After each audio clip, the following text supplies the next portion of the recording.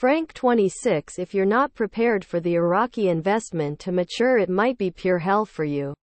When you realize what you have to go through, not only with our government but with your friends and family and everybody else, you're going to be targeted. But the worst target will come from our government. Give to Uncle Sam what belongs to him. Give the rest to God. Paulette, the big move for Iraq is the restructure. The just increases their purchasing power on the international stage.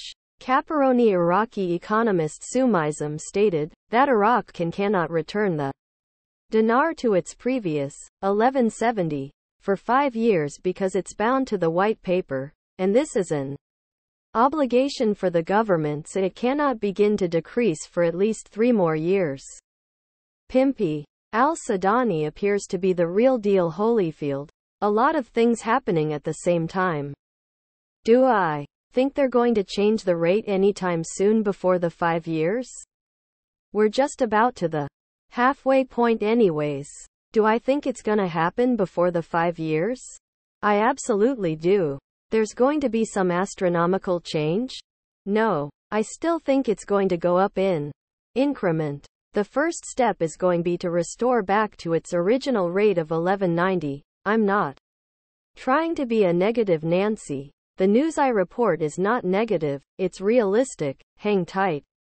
It's coming. K&G Vietnam is doing business internationally with less than a toilet paper exchange rate. We may need to rethink this idea that Iraq can't do international business on a program rate. I agree, we see many encouraging articles showing a rate change, but this particular narrative may need some additional thought. Emo Frank 26 community comment: we could be years at a controlled float. No. Emo, they'll probably get it capped within 6 months.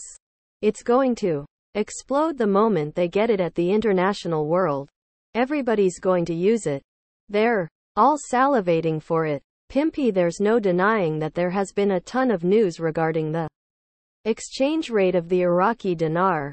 But there are people out there mixing up the truth with BS. What is not being told to you is that the dinar is losing value as the people over there at the central bank are making changes to the banking system.